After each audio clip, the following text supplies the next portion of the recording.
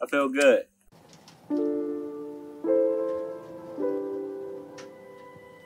Just happy to be here, happy to be alive, happy to be able to still run, happy to be able to kiss my mom, talk to my mom.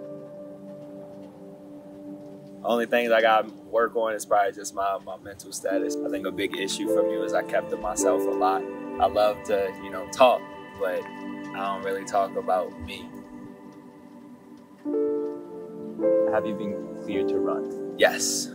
And I knew in the back of my head I was going to run.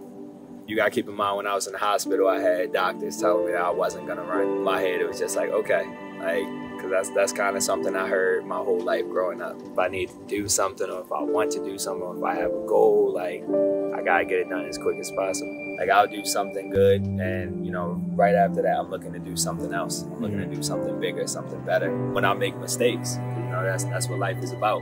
It's always about, proving to people that those mistakes don't define who I am.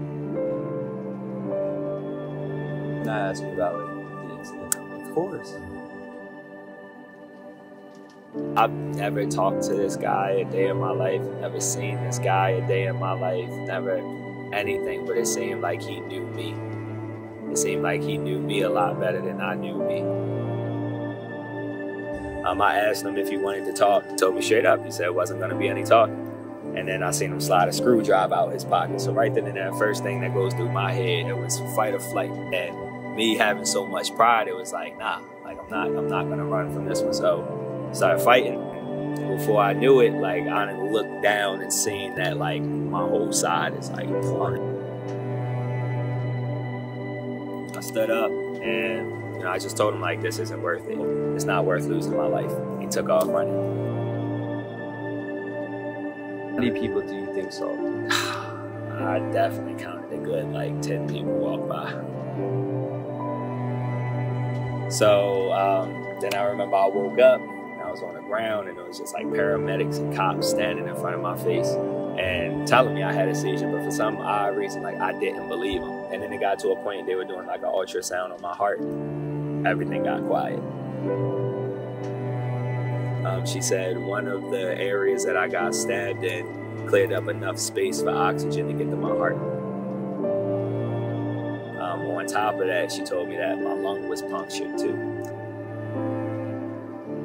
She gave me the phone to talk to my mom. I heard my mom's voice and I just started crying.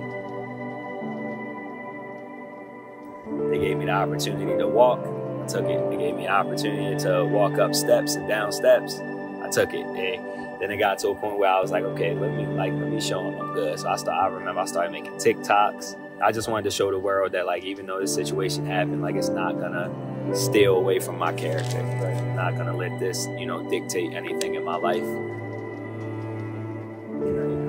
My mom always told me that, I'll never make the same mistake twice. And I only viewed it as a mistake because I could have easily turned around and walked away from that situation. This amount of love and this amount of feeling like I have a family here at Ryder. And that's all I need. That's the one thing that keeps me going, because I know that not only am I doing it for me, my family, but I'm actually doing it for my school. I'm doing it for my university. I'm doing it for my friends. I'm doing it for everybody here that I call my friend, an acquaintance, a brother, a sister, anything like that. So it's bigger than me.